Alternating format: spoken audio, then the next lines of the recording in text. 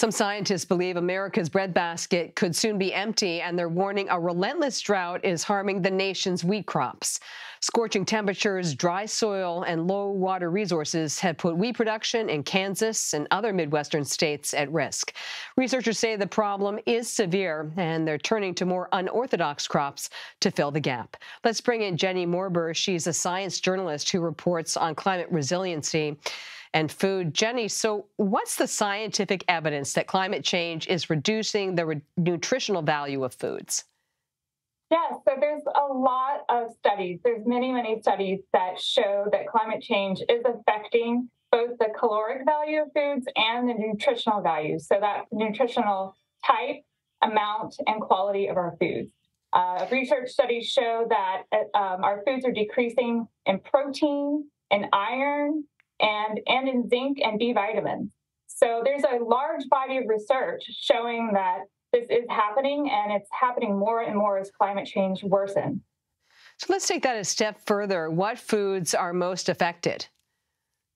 Some that are being affected right now are just our staple crops. Corn is the big one, wheat, barley, and there's other crops that we know and love that will be affected and are being affected too. There's chocolate, coffee, cherries, maple syrup, wine grapes.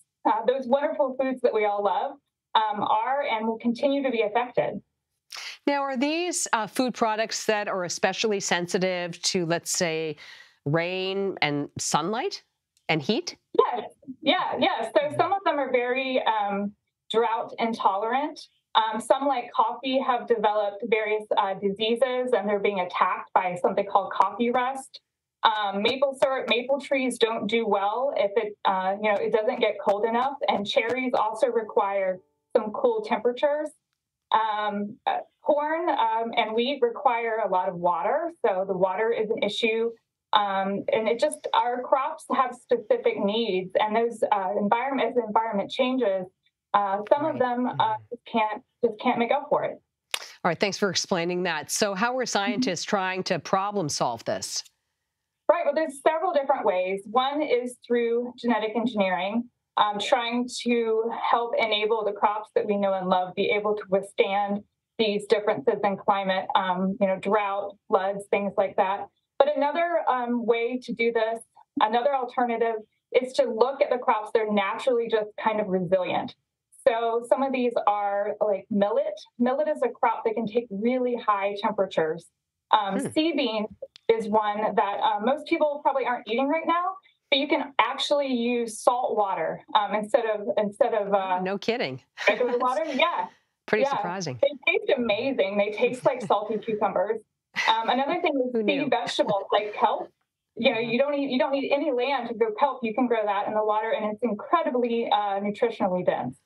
So how are scientists striking this balance between, the foods that are good for us and then these genetically modified or genetically adapted foods?